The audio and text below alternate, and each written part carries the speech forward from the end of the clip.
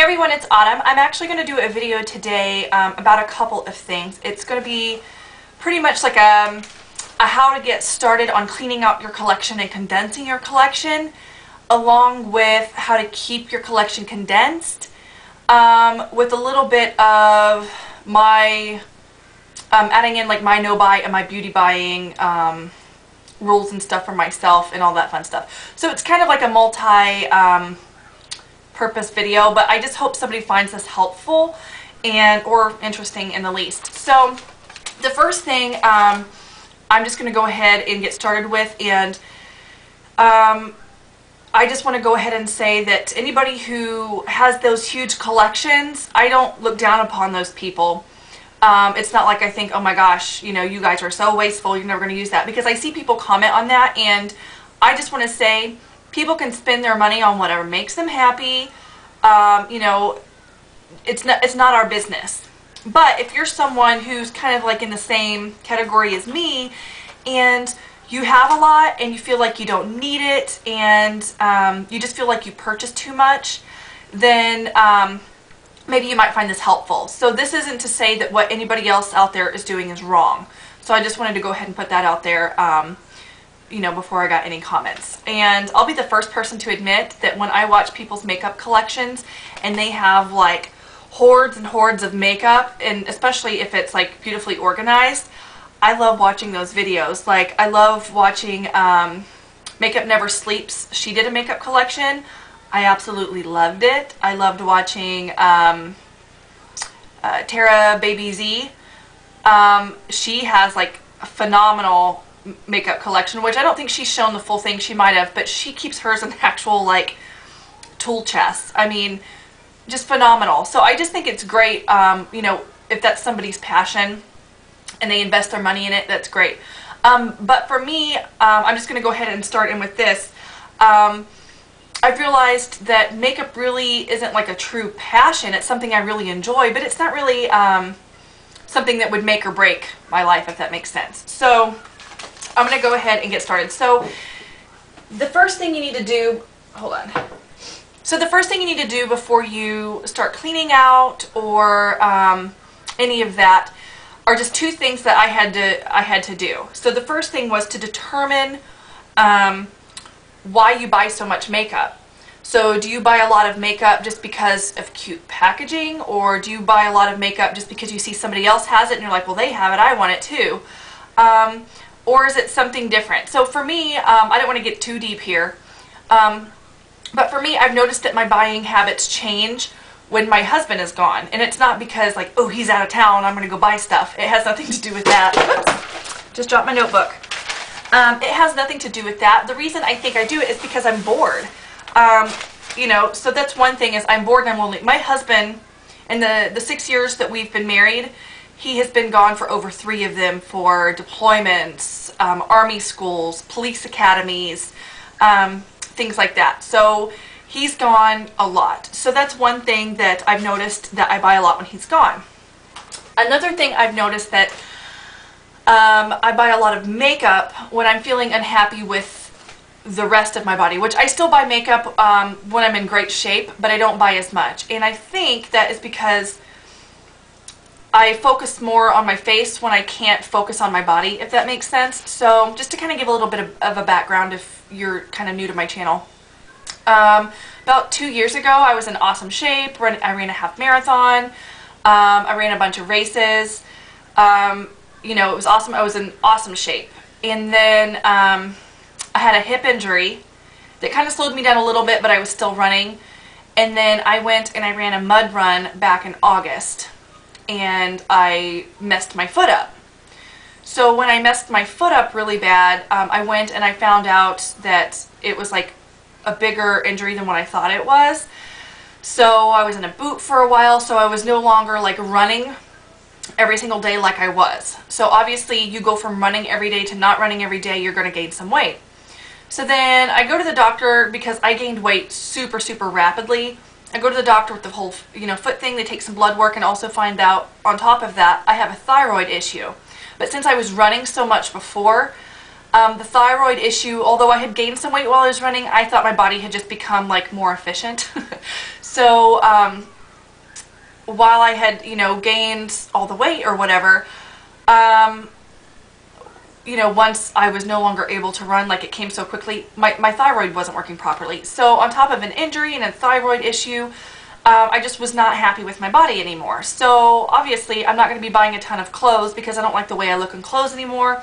So I'm going to be buying makeup. So that's pretty much where that goes. And then another thing, another reason why I buy a lot other than, you know, kind of being bored and not being happy with my body is when I was growing up, which again, I don't want to get too deep here. Growing up, I did not have a lot. I didn't have a lot of extras. So it's kind of like that whole mindset of when you get older, I'm like, oh, I'm going to buy whatever I want, you know. So when you're a kid, you want all those extra things and, you know, stuff like that. And then you're an adult and you can finally get them for yourself. So, you know, and without going into too much detail, like, as to why I didn't have a whole lot growing up, you know, I don't want to do one of those whole draw my life things, you know, like, oh, I had it so rough. Like, I don't want to do that. But just kind of like a whole... just a quick synopsis, I guess. My father was an alcoholic, so he pretty much drank up all the money while my parents were married. My mother finally divorced him, and she became a single mother who, she put herself through nursing school, and she was a nurse, but still being a single mother, you know, paying the mortgage, doing all that stuff. You know, you don't have a ton of money for all the extras. And so that's kind of like a, I guess, just like a quick rundown as to why, you know, I didn't. So the one bright spot that I had every year was I would go spend the summer with my grandparents. I'd spend a month out of every summer with my grandparents here in Ohio. I lived in Illinois at the time. And my grandma would take me to the mall almost every day.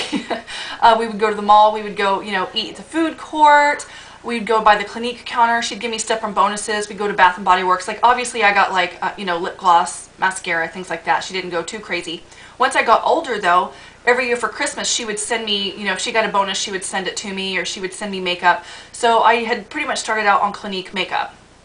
So just kind of the whole bright spot in my life was makeup, you know, and things that my grandma had purchased for me. So I think that's kind of why I go back to buying so much makeup, because makeup made me happy then, you know. So that's just kind of where I'm at. Everybody has different reasonings, and I think you kind of need to find out, well, why do you buy so much? So that, I think that's why I buy so much, is because when I was a kid, makeup made me happy. So yeah, so that's the first thing, is to determine why you buy so much. The second thing is to determine your needs. So it just depends. I stay at home with my daughter, and then if I'm not at home with my daughter, I go to military. At military, I can only wear natural looking makeup. So, and then staying at home with Ansley, I'm not wearing a ton of glittery, smoky eyes, things like that. So to get like practical makeup, you need to determine your needs. So I like makeup that's kind of fares more on the natural side. So that's just me. So that's kind of right there. I obviously do not need to buy any glittery makeup, you know, nothing too crazy, because I'm not going to wear it. And I've actually bought like glittery makeup. I bought colored mascaras, like, you know, random things like that. So then the second step, I guess, is just to determine your needs. If you are someone who works in the makeup industry, or you are here on YouTube and you make a ton of money on YouTube by reviewing different products, you know, that's great. And that's probably why you have more and you need more. But just the average person like me who does not make money on YouTube reviewing products, all that stuff, it just isn't, I don't need it. There's no need for it. So that's that. So now to the whole how to clean out your collection thing. So I've written down some things that have really helped me, and if you guys have anything to add or any questions, just go ahead and leave them below. So tip number one, and this is what everyone should do, I don't care who you are, go through your collection and get rid of anything that has gone bad. And by gone bad, I mean like a lip gloss that no longer smells the way it used to, or it's separated, or it's goopy, foundations that are that way, nail polishes that are dried up, powders that you can no longer get, like they formed a film over the top and you can no longer get product up, like anything that has gone bad. The texture's changed, it's not working like it's supposed to. like your mascara's dried out, just anything like that, clear it out. Just get rid of it. Tip 2, I'm reading down here, get rid of anything you know that you will never wear or use. So this kind of goes back to like, I just got rid of all the colored mascaras. I'm not going to use them. I will use black and I will use brown. So that's pretty much it right there. So any colored mascaras, go ahead and get rid of them. If that's something, if you wear colored mascaras, obviously keep them. But for me, that's kind of something I had to go through and get rid of. Anything super glittery, just anything that I know I'm not going to use. If I, you know, I had a bunch of eyeshadows and blushes, things like that. If I didn't use them in over a year. So I just got rid of them. So anything that you know you're not going to use or you haven't used, just get rid of it. Get rid of anything that isn't flattering or you have to work too hard to make it work. So for me, it's nude lipsticks. Nude lipsticks are not flattering on me. There are a couple shades that are kind of nudish, but since I have pigmented lips and with my skin tone, nude, like really light pale nude pinks and peaches just look weird on me. So anything like that, just I got rid of them. So yeah, or if you have to work too hard to make it work, so like say, well, if I were to add this gloss and blot and then add, like mix all these lipsticks together to get the perfect shade, just don't. You'll eventually be able to find a lipstick that's a good shade for you. In the meantime, like, it's just weird mixing lipsticks. I think it's gross too, like if you put one lipstick on and then you put another lipstick on, or you have to dip into a gloss. And everybody's different, but I find that if I look at a lipstick of mine and then I've used another lipstick on top of it, but then that other lipstick has worn onto it, it grosses me out. Same with lip gloss. I don't like to, if you've ever bought just like a clear gloss and then you've put it over a lipstick and then you put it back down in there, well, you've wiped off some of your lipstick, now it's down inside your gloss. It's just gross. So I usually wear lip gloss by itself if I wear lip gloss, or I will wear a lipstick by itself. Or if I want to put a gloss over a lipstick, I'll put it on the back of my hand first and then dab it on. Just because I just think it's gross to swap products in and out. So yeah, so if I have to work really hard and do all that and make potions and concoctions, I'm just, no. So I got rid of anything that I had to do that with. And most of those just went in the trash because I'm not going to like give somebody like a half lipstick, half lip gloss, if you know what I'm saying. Alright, get rid of anything that gives you, like, that has given you a bad reaction or has broken you out. I mean, this should go without saying, but I don't know how many people that I've watched on YouTube that have been like, well, and they'll be applying a powder, I'm pretty sure this powder breaks me out, but I really like the finish it gives. What? No, you will be able to find a powder that you like the finish and will not break you out. So yeah, just don't do that. Okay, tip number 5. And so this might be harder for some people because they're like, oh, I'm getting rid of perfectly good products. If you're getting rid of things that are like new, perfectly good, just find someone you can give them to. You know, I have tons of girl cousins, friends here, and you know, just people all over that I can give makeup to, because they don't buy it like I do. So it's just so easy for me to find somebody to give it to. So here's how you kind of like pare everything down, and just kind of pick your favorites. So what I did was I went category by category. So I laid out all my blushes, opened them all up, and then I bunched like all the orange, corally tones together, all the pink tones together, purple tones, red tones, and the nude ones. I just kind of bunched them all together by like color. And then I swatched them all. And then I found the dupes, or the ones that were extremely close. And then I determined from that, like what I did, I had NARS Luster, NYX Terracotta, and then I had the Milani flower looking blush, and I forget what it was called, but they're all pretty much the same color. So obviously I kept the NYX because the packaging isn't bulky, and it's the same color as the other two. So I kept the NARS, and I got rid of the NYX and the Milani because I obviously paid more for the NARS. The packaging wasn't bulky, so that was the right decision for me. So just depending on what texture you like most, or if there's something subtle to it that you like more, whatever, keep that one, get rid of the others, because obviously you're going to reach for the one that's similar to that, that you like more the most. You're not going to reach for the others. And especially with blushes, I was reading somewhere that if you use one blush continually every single day, depending on how much blush you use and the size of the blush, you could use it every single day for 3 to 6 months use nothing else. So if you use a blush every day for 3 to 6 months, you know, we'll go ahead and say 6 months. I had over 100 blushes. That's including like cream and powder, but I had over 100 blushes. That was 50 years worth of blush. So, I mean, you kind of got to think of it that way, like that's ridiculous. So just keep the ones that are your absolute favorite and just get rid of the rest. So it might be kind of hard for you to do that, but also when you do that, you won't buy as much because you're like, I don't really need it. I have something similar. So it's really eye-opening in that respect as well. So, I mean, I did that with lipsticks, eyeshadows, everything that was really similar. I got rid of whichever one I decided not to keep. So pretty much the determining factors were for me, I usually either kept the newer one or the one that cost more, or if there was something subtle about it that I liked a little bit more than the other, that's the one I kept. So it just really depends. Okay. So tip number 5. So this is kind of like what I call the seasonal clean out. And so this takes a little bit longer. You can't just dive into your collection and determine what you're going to keep all in one day. This is something that you continually have to do. So, and that's especially true for foundations, powders, concealers, because your skin tone, not your skin tone, but like your skin shade does change throughout the year. Most people get a little bit darker in the summer, a little bit more pale in the winter. So what I do is, so say I bought a foundation this winter to match my skin that's light, but in the summer it's obviously too light for me. Well, when next winter rolls around and I use that light shade, if I don't use it up by the end of that winter, I throw it out. So if I happen to buy a foundation that was too dark for me this winter and I haven't gotten rid of it yet or didn't give it to somebody, I'm going to try it out this summer. If it ends up still being too dark this summer or the tone not quite right, I will give it to someone because I know that it's never going to work for me. So that's kind of how you have to determine all of those things. So, I mean, I hope you kind of understand, you know, where I'm going with that. So I never really keep anything as far as foundations or whatever.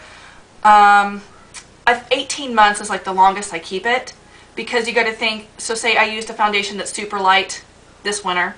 Next winter I can still use the foundation that's good.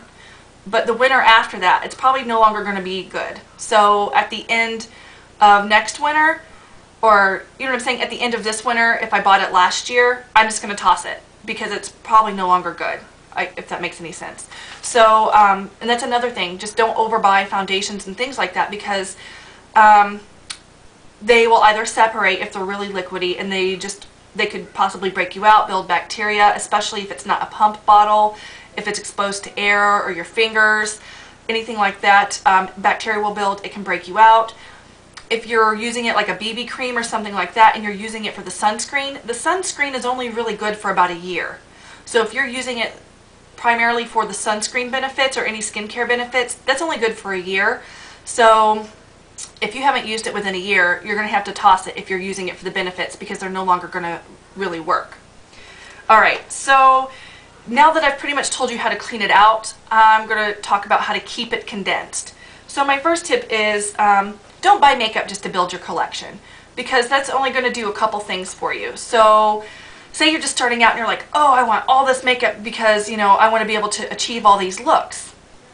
Okay, you can do that if you're, you know, wanting to play around and achieve looks, and the best way to do that is, you know, buy palettes, whatever, to build your look, or to build your collection. But once your collection is built, don't keep doing that, because if you're just buying makeup, say you buy makeup when it's on sale, like say the CVS has that 50 and 75% off sale like every 6 months to get rid of stuff, that's usually stuff that's being discontinued. So if you get really attached to a product, chances are it's being discontinued and you're not going to be able to use it again. Or it's been sitting in the store for so long too, since they're discontinuing it, that it may not even work that well. I mean, I bought some mascaras last year and I opened them up and they were dried out. So, you know, that's just kind of something. And then if I buy it just because it's on sale, I didn't really even think about it. I'm like, oh, that's cheap. I buy it and then I don't use it. So, your money's going to be better spent if you just kind of make a list of the things that you absolutely want, and you just kind of buy from that list, and, you know, you do it that way. And also for me, I'm going to have to start going to counters and testing things out, not buying blindly online because something new came out. I'm just going to have to go test it out. And what you can return things, and I'm really bad about that. I never return things, and that's something I need to work on. But just like kind of go and test things out, see if that's something you really want. Try to think back and be like, do I have anything else in my collection that can achieve a similar look, to determine whether or not you need it. So don't buy makeup just to build a collection and have one of those big huge collections just because you're not going to end up using it. So that's, I guess, that tip. Tip number 2 is, again, kind of go through like the first portion of the video, like just continually scan your collection and just get rid of anything that you're not using or whatever. Tip number 3 is buy things as you need them. So you run out of mascara, you run out of foundation, then go buy a new one. That way you're not forcing yourself to use products that are about to expire or products that you're not really crazy about. And you're also enjoying it because you're like, oh, this is new and I get to use it, and it's a lot more fun to use it than it is be like, oh, I bought this 2 years ago, oh my god, like I just need to use it up. So makeup's not fun when you have to do that and you just buy too much. So if you kind of buy high quality items, buy a few of them, you know, just buy a few pieces every season, I think that you're really going to enjoy doing your makeup and playing with your makeup a lot more than just buying a bunch of, you know, crappy clearance items, you know, whatever. So yeah, just buy things as you need them. Yeah, so there's that. So I guess the last thing I have to say that kind of doesn't fit into those, but it's still useful, is do not buy something and then tell yourself that you're only going to save it for special occasions, because it's going to go bad before those special occasions even come up. So if you buy it and you absolutely love it, then use it as much as possible. Again, makeup goes a long way, and you know, like one thing can last months and months, you know, without going, you know, going dry. Like, say the only things that do not that don't last a very long time, like your powder products all last a very long time, you know, like you're not going to go through a powder product super fast. The things that don't last a long time are like foundations, mascaras, eyeliners, those sorts of things. So, and usually those aren't something that you're trying to save for a special occasion anyway. Same with perfume. Don't just save a perfume for a special occasion. Perfume's only really good for a couple years before the scent starts changing. So, yeah, I mean, just don't save it for a special occasion, because it's never going to come up and you're going to end up having to throw it out before you use it. So, I can't think of anything else to add in here. I hope this was helpful. I'm kind of going into a no-buy now. So, well, not really a no-buy. I find that when I constrict myself that I end up going crazy and I'm buying a lot more than what I need. That doesn't work for me. But I've come to the realization that I enjoy makeup more if I absolutely love the products that I'm using, and I now have a sense of the products that I like. So I think this year, I mean, unless there's something that comes out that's absolutely phenomenal and I have nothing like it, the only things I'm going to be purchasing are things that I've run out of, like foundation or mascara, something like that. I have a small list of items that I want to try, and that's also something you can do. Write a list of things that you absolutely want to try, and when you run out of something or you feel like you're absolutely in need of it, go ahead and buy it. Like, I want to try the La Mer powder, and what else was on my list? And the Hourglass, 2 of the Hourglass blushes I kind of have on my list. So, I mean, things like that. So I'm not going to put a monetary budget, or even I can buy 12 items this year. I'm not going to put any sort of restrictions like that, but I know that I just need to kind of stick to my list and the things that I need. So I hope this was helpful for you. If you have any questions or comments, again, leave them below, and I will talk to y'all soon. Bye!